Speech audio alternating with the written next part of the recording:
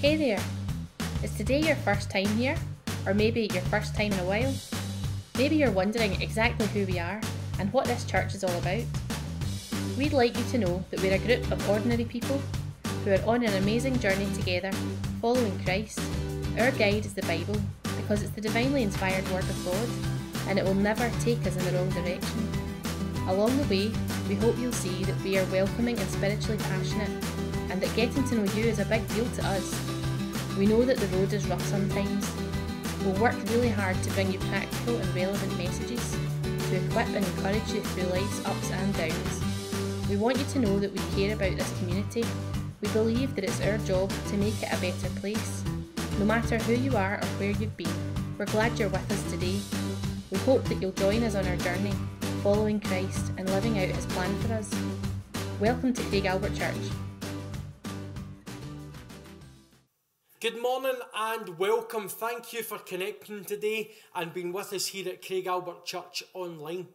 I say it every week, but if this is your first time being with us, thanks for coming to church. We have no idea who is watching each week, and we know that people all over the world tune in. But it's great to have you here today. And I believe as we come again to worship and open God's Word together, this is going to be a short time together. We try and keep these services to around 45 minutes. But it's a short time, but a significant time where I believe God can still move in our lives, even in the strangest circumstances of what we've faced over these past months. The restrictions are starting to lift a little, and there's a wee bit more freedom coming into play.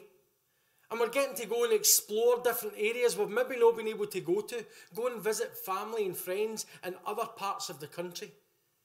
But here we are today, taking just a moment to come into God's presence, to hear God's voice. And later on, Stuart Boles is going to speak to us and continue our series in the life of Elijah. One of the things I love about online church is that we've got the ability to catch up. And if you miss any of the services, you can just go onto YouTube or on our Facebook thread and you can find out and you can hear these messages. Or if you want to revisit them, you get the chance to do that. So as we come today, I just want to pray. And I don't know what you've experienced this week. I know in our own church and our own families who are watching just now, there has been heartache. There's been difficulty. There's been hardship. And I just want to pray right now. And I want to ask God's blessing on everyone, no matter what it is that we're going through and no matter where it is that we are. So let's just pray just now and then we'll continue into a time of worship together. Father, we praise you that we can come now. And we can come to worship and give you all the glory for who you are. And we can come expecting to see what it is that you want to do in our lives and through our lives. And I pray, Lord, that today you would meet us right where we are. That you would help us, Lord, in times of sorrow and grief. That we would celebrate, Lord, in the times of joy and rejoicing.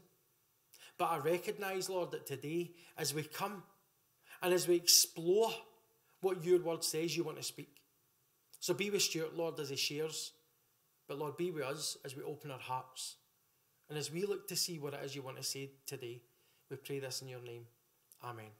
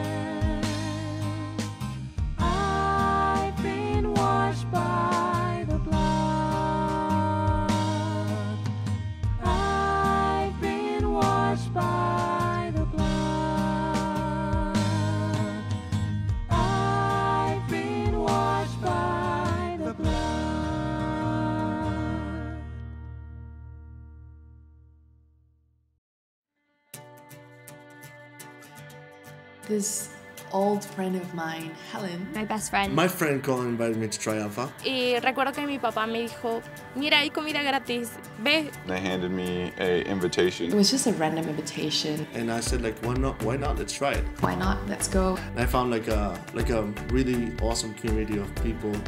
They helped me find who I was just by listening. Alpha helped me in the knowing of God. Empecé a entender que el amor es de muchas maneras. I just knew. I was a different person from that moment on. I knew I had purpose. I felt really comfortable in like starting to invite my friends. I've seen Alpha really impact people that I work with. I would definitely encourage people to get involved. It's one of the coolest things I've ever experienced. It all turned out to be life-changing.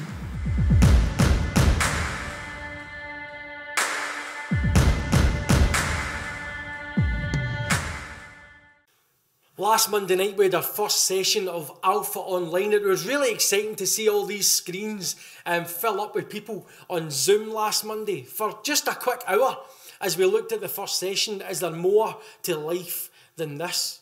And this week we're looking at the whole question of who is Jesus. Really quite excited to get back and to see all these faces. But I want to tell you, if you would like to join an Alpha course, then we're able to facilitate these at other times in the day. Maybe a Monday night doesn't suit you and another time would suit you better. But I would love to speak to you about that. So if you want to discover and explore what life and faith looks like when it's combined, as I always say, then why don't you get in touch with me now? But we're looking forward to another session on Monday. For those that joined us, thanks for being there.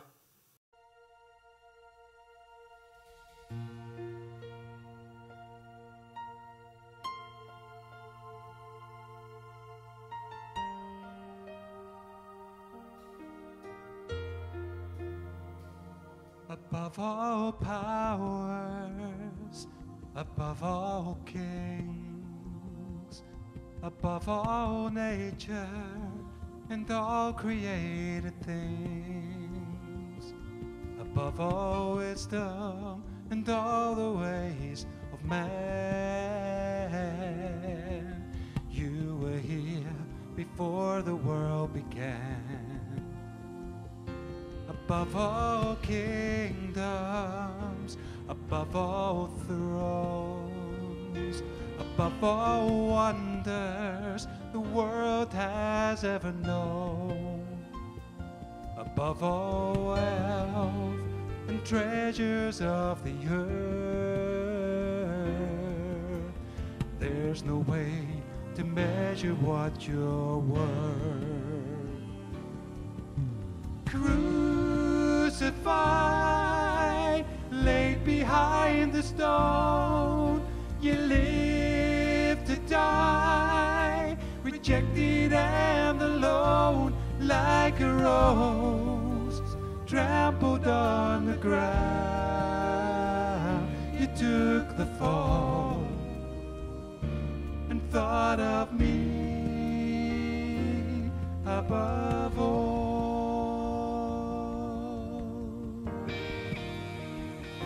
Above all powers, above all kings, above all nature and all created things, above all wisdom and all the ways of man,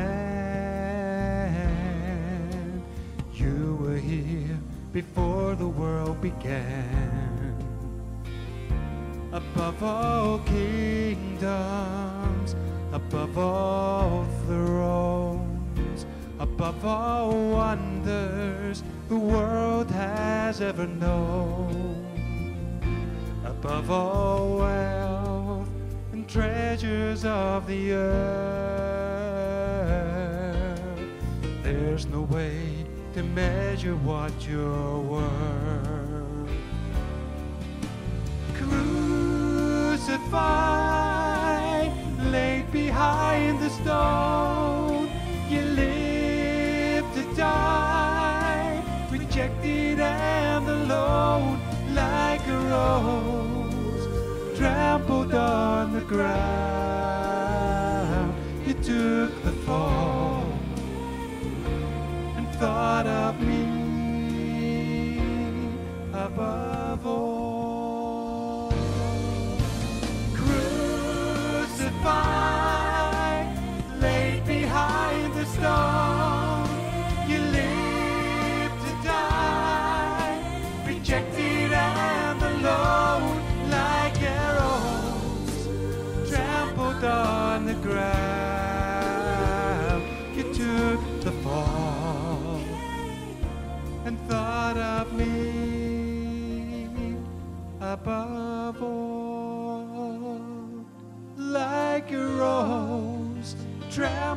on the ground. You took the fall and thought of me above all.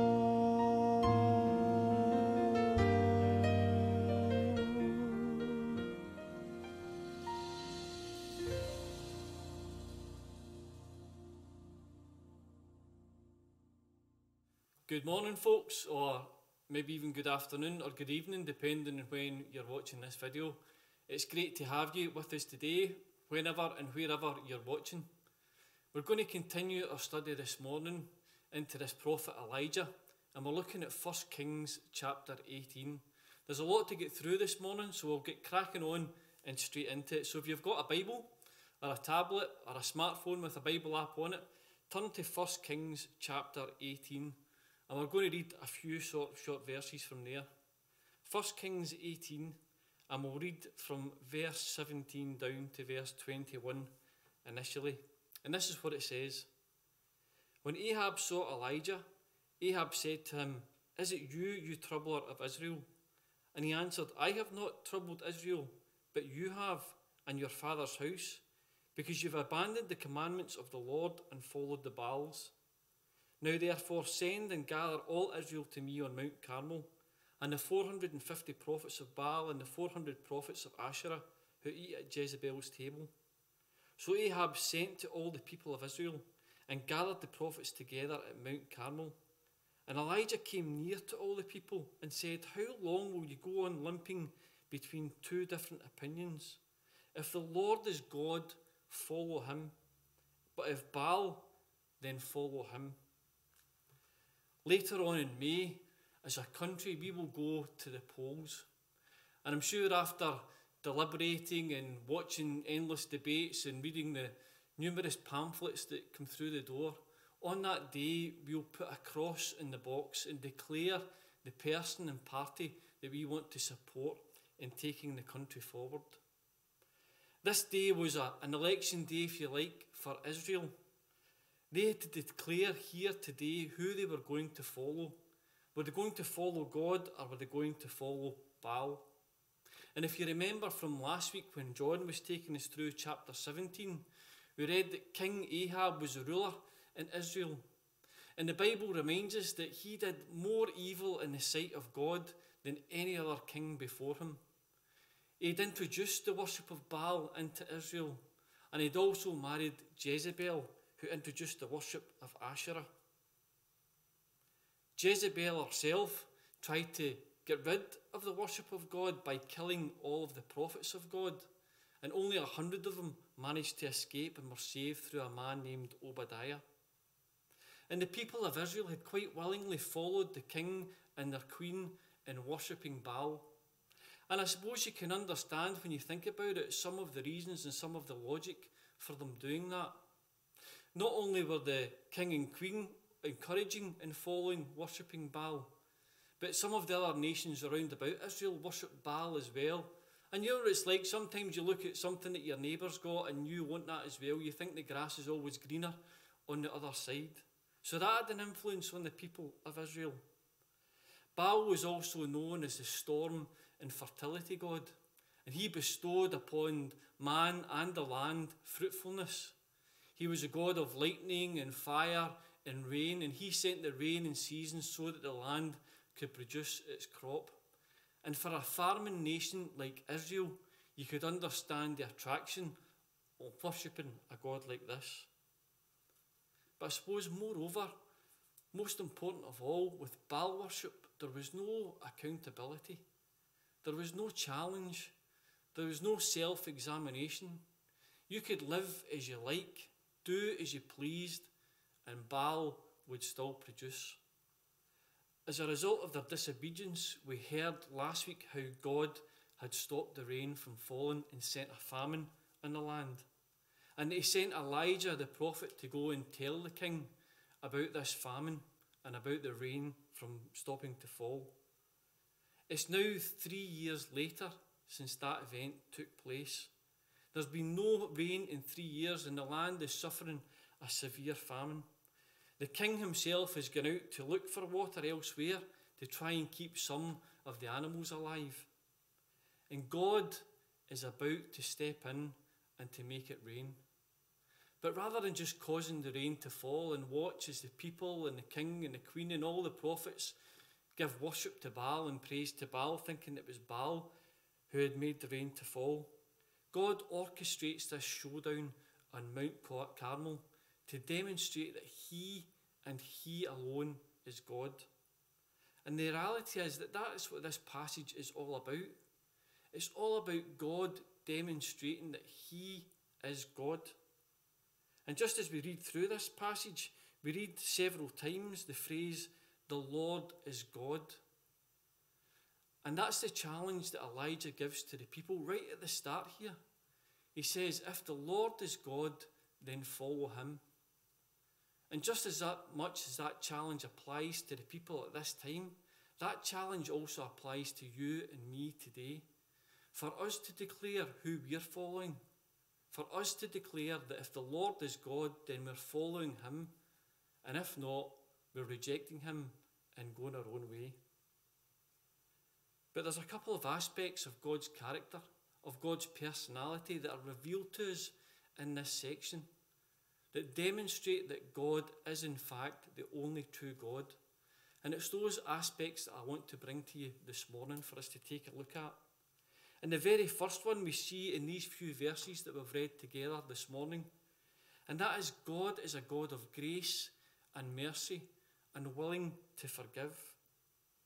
Here, despite the Israelites turning away and following Baal and worshipping him, God provides them with an opportunity to repent and to be restored back into the covenant relationship with him. And if you read through the history of the Israelites from Exodus onwards, it's a pattern that's often repeated.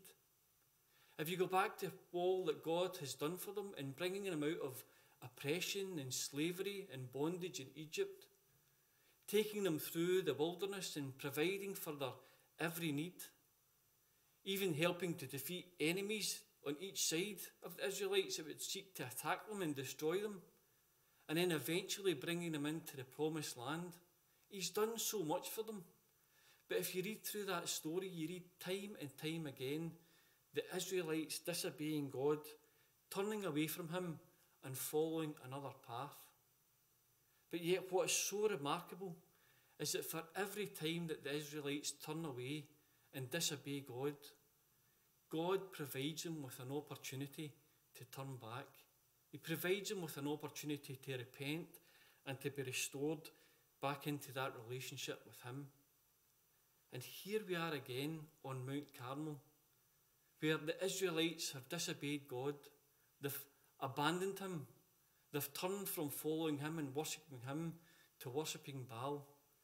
And yet God again provides them with an opportunity to repent and to be restored into that relationship with himself.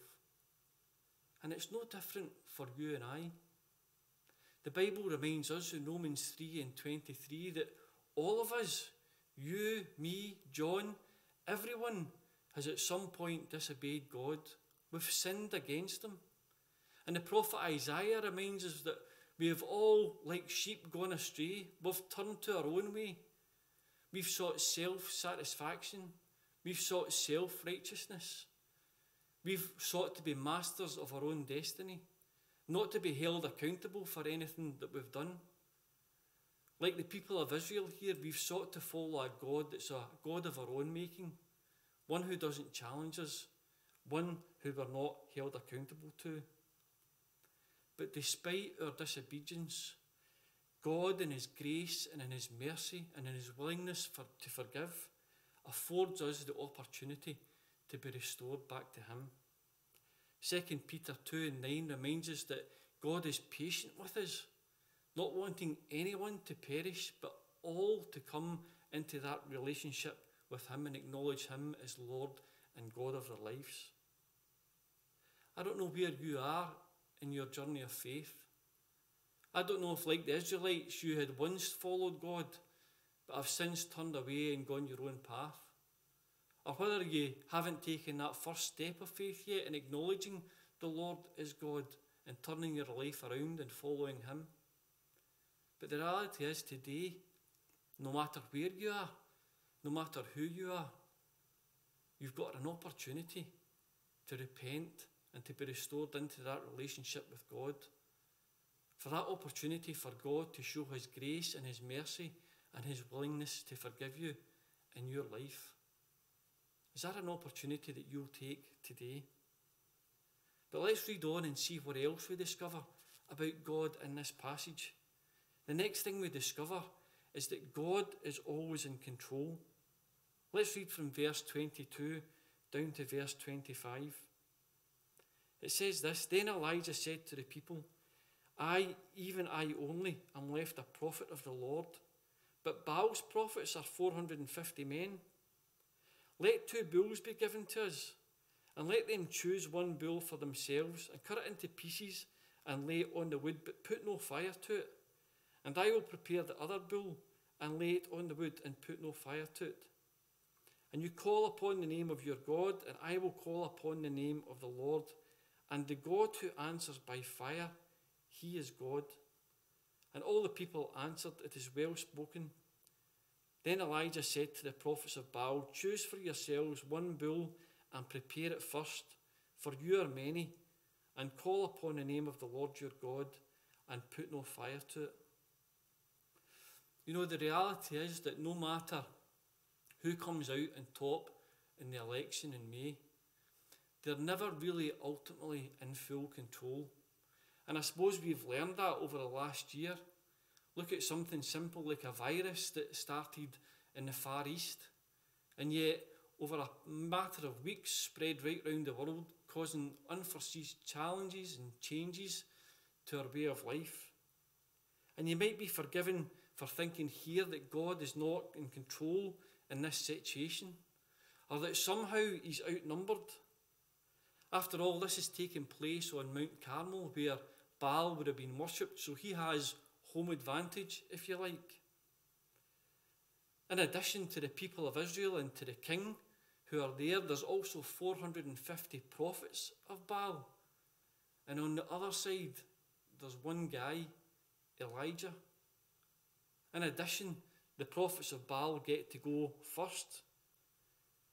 But just as we saw last week, Elijah had faith that no matter how impossible the situation seemed, no matter how challenging the situation seemed, no matter how bleak the situation seemed, he had knowledge and he had faith that God was in full control. Whether that was facing the king and risking his life to bring him the message about the famine, or whether that was relying on God to provide for him during that famine in the wilderness, or whether that was the faith to rely that God would use this widow who had so little to provide for him and herself and her son. And even when her son passed away, Elijah knew that God was in full control and that nothing was impossible for him. And the same applied in this situation. Despite the numbers, despite the apparent disadvantage, despite the fact that they were on Baal's home turf and they got to go first, Elijah knew that God was in full control of this situation.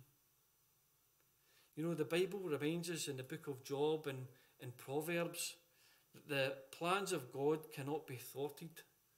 No plan can succeed against his. He is the sovereign Lord, the creator and sustainer of the universe. Nothing takes him by surprise. Nothing catches him off guard. And as a Christian, that provides us with a tremendous amount of hope and comfort and security and certainty. We suffer the same strifes in life that anybody else suffers. We live and survey and survive in the chaos of a broken world. But yet we know that no matter what happens, God is in full control. And his plan and his will be done, and nothing can thwart it. And therefore, no matter what we face in life, no matter the challenges or the difficult circumstances we find ourselves in, we can have comfort and we can have certainty and we can have assurance that our God is in control. I wonder, do you experience that in your life? Do you experience that comfort? Do you experience that peace? Do you experience that hope and certainty that comes from knowing no matter what you face, God is in full control and in full control of your destiny? Not only do we know that God is in full control, but as we read on, we find that God is never too busy. Let's read from verse 26 down to verse 29. This is what it says. And they took the bull, that's the prophets of Baal, that was given them, and they prepared it and called upon the name of Baal from morning until noon, saying, O Baal, answer us. But there was no voice, no one answered, and they limped around the altar they had made. And at noon Elijah mocked them, saying, Cry aloud, for he is God. Either he is musing, or he is relieving himself, or he's on a journey, or perhaps he's asleep and must be awakened. And they cried aloud and cut themselves after their custom with swords and lances until the blood gushed upon them. And as midday passed, they raved on until the time of the offering of the oblation. But there was no voice, no one answered, no one paid attention. You can picture the scene here, can't you? In the top of this mountain. The altar is prepared, the wood is there, the sacrifice is prepared, everything is in place. And here you have these 450 prophets circling around the altar, crying out for all they're worth on Baal to answer them. And they do this for at least 3 hours, with the king and the Israelites and Elijah watching on. But nothing happens. After 3 hours, Elijah starts to take the mickey out of them, as we would say in this country. He says, maybe your God is musing, maybe he's thinking about other things. He's God after all, he must have more than this on his mind. He says, so maybe he's in the toilet, maybe he's in the loo and you need to call on him louder so that he can hear you. Or maybe he's travelling somewhere else. There are other nations that worship this God. Maybe he's gone to visit one of those nations and you need to shout louder so he can hear you. Or maybe he's just asleep and he needs to be woken up from his slumber. So we read that they intensify their shouts, they get louder and louder, and they even begin to cut and mutilate themselves, trying to get their God to take notice of them, to take an interest in their pleas. But yet, verse 29 tells us all that we need to know about this false god that they were worshipping. It says there was no voice, there was no answer, and no one paid attention. As we see on, as we go through this passage, that's not the reality for the one true God. He does answer, he does pay attention, he does respond. And that's remarkable when you think of all that God has to do. You think about there's 7.67 billion people in this world. There's the world itself, there's a galaxy, there's a universe, there's all of heaven, and God has to take care of it all. But yet, here is what the psalmist says about God. He says, O Lord, you have searched me and known me. You know when I sit down and I rise up. You discern my thoughts from afar. You search out my path and my lying down. You are acquainted with all of my ways. Even before a word is on my tongue, behold, O Lord, you know it together. Despite all that God has to contend with, despite all that he has to take care of, the Bible reminds us that he has a very deep and personal and intimate knowledge of you. And his desire is for you to share in that relationship. His desire is for you to know him just as he knows you. Do you know God in that way? Have you responded to God in that way? And as we see in this passage, if we respond to God the way Elijah responds to God, in faith and in trusting him and acknowledging him as Lord and God, then God will answer us. But not only is he a God who answers, he is a God who delivers. Let's read from verse 30 down to verse 39. This is what it says. Then Elijah said to all the people, "Come near to me." And all the people came near to him, and he repaired the altar of the Lord that had been torn down. Elijah took 12 stones according to the number of the tribes of the sons of Jacob, whom the word of the Lord came, saying, "Israel shall be your name." And with the stones he built an altar in the name of the Lord, and he made a trench about the altar, as great as would contain 2 seahs of seed. And he put wood on the altar, and cut the bull into pieces, and laid it on the wood. And he said, "Fill 4 jars of water, and pour it on the burnt offering and the wood." And he said, "Do it a second time," and they did it. And he said, "Do it a third time," and they did it a third time. And the water ran around the altar and filled the trench also with water. At the time of the offering of the oblation, Elijah the prophet came near and said, "O Lord, God of Abraham, Isaac, and Israel, let it be known this day that you are God in Israel, and that I am your servant, and that I have done all these things at your word. Answer me, O Lord. Answer me, that these people may know that you, O Lord, are God, and that you have turned their hearts back." Then the fire of the Lord fell and consumed the burnt offering, and the wood, and the stones, and the dust, and licked up the water that was in the trench. And when the people saw it, they fell on their faces and said, "The Lord, He is God.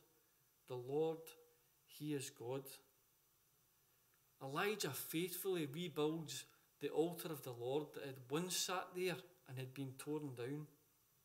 He then goes a step further. After he's prepared the altar and the sacrifice, he digs this trench round the altar that could hold about 4 gallons of water. And he gets these jars of water and he fills them up, and he empties them over the sacrifice and the wood till the whole thing is absolutely soaked. And this trench that he's dug round about the altar is filled with water. And he does this to demonstrate that what is about to happen is no mere freak accident, but it's the intentional work of God. You see, this sacrifice is so wet, the wood is so sodden, that even a gallon of petrol wouldn't set it on fire. And when the time for the offering came, Elijah didn't have to run around the altar and cry out many, many times like the prophets of Baal had to do, over and over again, getting louder each time so that God would hear him. No, he simply acknowledged the Lord as God, and that he was acting in faith according to God's word, and that it was God himself who was turning the hearts of the people back to him. And what happened? God answered. Fire came down and consumed the sacrifice. Not only the sacrifice and the wood, but the stones and the dust and all that water that was poured over the sacrifice and in the trench. The fire consumed it all. Can you imagine being there in that crowd on that day? Can you imagine what it would be like standing there as an Israelite and witnessing this fire coming from heaven and consuming this sacrifice? Not only would the sight of this miracle be amazing in your own eyes, but for the Israelites it would have brought back memories from their past, from their history. Back when their nation was in the wilderness and the first tabernacle and the first altar was set up, fire came down and consumed the sacrifice. And then more recent in their history, when Solomon had finished building the temple and the sacrifice was prepared again, fire came down and consumed the sacrifice. Both of these events signifying God's willingness to forgive and to accept and to dwell with his people.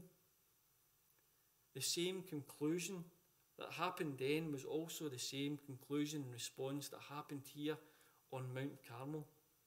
As God showed up and displayed his power, the people responded by acknowledging that God is the Lord. I wonder, how would you have responded on that day if you were one of the Israelites in the crowd and you witnessed all that took place? Would you acknowledge that the Lord is God? after witnessing such a miracle?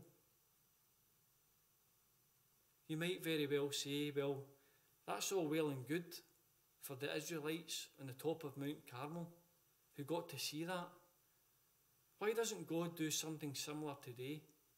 Why doesn't God rip the sky apart and come down in a pillar of fire for everyone to see today? And then surely we'll all acknowledge that the Lord is God. Why doesn't he do that? Well, actually, the truth is, he has done it. The Bible reminds us in Hebrews that in the past, God spoke through the prophets like Elijah. And he spoke through them in many ways, like this incident here on Mount Carmel. But he says in these last days, in the days that you and I are living in, God spoke through his Son, the Lord Jesus Christ. You see, the reality is God has come down, but not in a pillar of fire. He has come down in the person of God the Son, the Lord Jesus Christ. And this time not to consume a sacrifice, but this time to be a sacrifice, exchanging his perfect, sinless, spotless life on the cross of Calvary for mine and for your imperfect life, a life of disobedience and rejecting God's plan and purpose and will for our life. And he did so that we could be brought into that covenant relationship with God, that if we acknowledge the Lord Jesus Christ as our Saviour and put our faith and trust in him, then we can be forgiven. And God will respond to us if we cry out in faith, cleanse us from all the wrong things that we've done, and restore us into that right relationship with him. That is what he's done for you and for me. And you might say, well, where is the evidence for all of that? Where is the evidence to prove that God has come down? It's right here in this book. It's right here in the lives of the Christians that attend this church. It's right here in the lives of the Christians all over the world who have their lives transformed, all because of what God has done for them through the Lord Jesus Christ and the cross of Calvary. And that change and that answer and that response and that restoration and that bringing you back into the right relationship with God can be yours if you acknowledge Jesus as your Lord and Saviour. There's one other thing we find out about God in this passage, and it would be remiss of me not to mention it to you this morning. And the last thing is this: God is just. Let's read what the final verse in this section says. It says in verse 40, and Elijah said to them, seize the prophets of Baal, let none of them escape. And they seized them, and Elijah brought them down to the brook Kishon and slaughtered them there. You think, whoa, what a way to end this story. Here is this miraculous event taking place where God shows up in such a mighty and powerful way and demonstrates to the people that he and he alone is God. He's a God of grace and mercy and a willingness to forgive. He's a God who is never too busy to respond to them. He's a God that shows up and delivers them. But he's also a God who is just. You see, this is a demonstration that God is a just God, because the law at the time in Deuteronomy 13 says that if any prophet would entice the people of Israel away to follow another god, then their punishment is capital punishment. They must be put to death. Therefore, as God is God and he is just, this could have been the only outcome for the prophets of Baal, that they were put to death. If God wasn't just, if God wasn't true to himself and true to his word, then he would cease to be God, and we couldn't put our faith or our trust or our hope in a God who wasn't just and true to himself. But the fact that God is just should be a wake-up call to each and every one of us today. You see, while we're living in the times of God's grace, and while he affords us the opportunity to respond to him, to acknowledge him as God, and to accept the Lord Jesus Christ as our Saviour, the Bible reminds us that there will come a time when that opportunity ends, and it will be no more, and we will all stand in front of a holy God and have to give an account for our lives. And in that day, a just God will judge us. And if we are found wanting, if we are found in disobedience, then the penalty for us is eternity in hell. That's the reality. That's what the Bible teaches. But if, while the opportunity is available to us, we've acknowledged the Lord as God, we've accepted Christ as our Saviour, then when we stand before Him, we won't be condemned. Instead, we'll be forgiven because we're holy and blameless in His sight, because Christ has paid the price for it all on the cross of Calvary, and we'll spend eternity with Him in heaven. That's what's available to each and every one of us today. That's the challenge for each and every one of us today, for us to declare whether the Lord is God, and if He is, to follow Him, and to follow Him wholeheartedly. I hope that today you take that opportunity to acknowledge Him and to respond, and He will surely answer and deliver you. Let's just pray. Our God and Heavenly Father, we humble ourselves before you today. We acknowledge, Father, that you are God, that you are sovereign and you are in control. We acknowledge, Father, that you have done all that you can for each and every one of us in the sending of your Son, the Lord Jesus Christ, to pay the price for our sins on Calvary, that we might be restored and reconciled and brought into a right relationship with you, if we will only acknowledge Him as Lord and Saviour of our lives.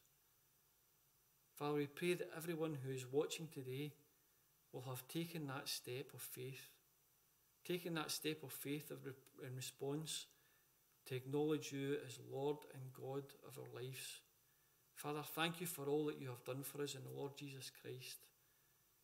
Help us, Father, and equip us and strengthen us to continue to follow you and to follow your will and plan and purpose for your life, knowing with all a certainty what lies ahead and what's in store for us. Father, we give you thanks for your word. Bless it to us.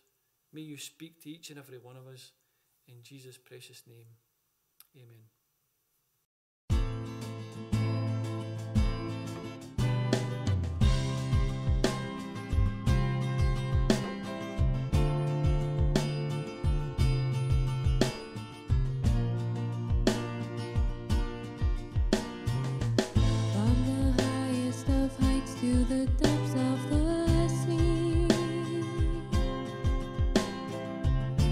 Creation's revealing your majesty.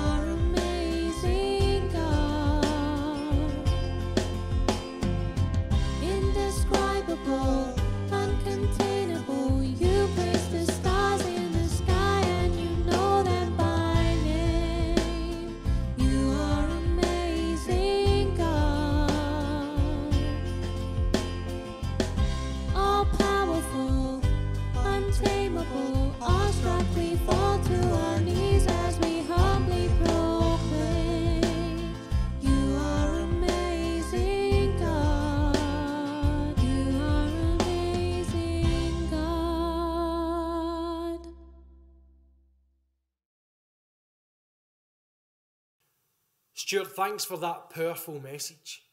And I believe that God is speaking to somebody even today through what Stuart shared with us. It's amazing to see the contrast, isn't it, between those who are crying out to gods that aren't going to answer and ignoring the God who can answer all their needs. And if you want to connect with us and talk about anything that Stuart said today, then please get in touch with us. We would love to hear from you. So the Lord bless you until we see you again. Some of you will see you tomorrow night at Alpha. For others, we'll see you on Tuesday night for our prayer time that we're going to have at 8 o'clock on Zoom. And failing that, we'll see you again next Sunday as we come online. And remember, share these services with the people that are around you and the contacts that you have and those that you love. You never know, God might just speak into somebody's life in a way that you could never imagine. The Lord bless you and take care.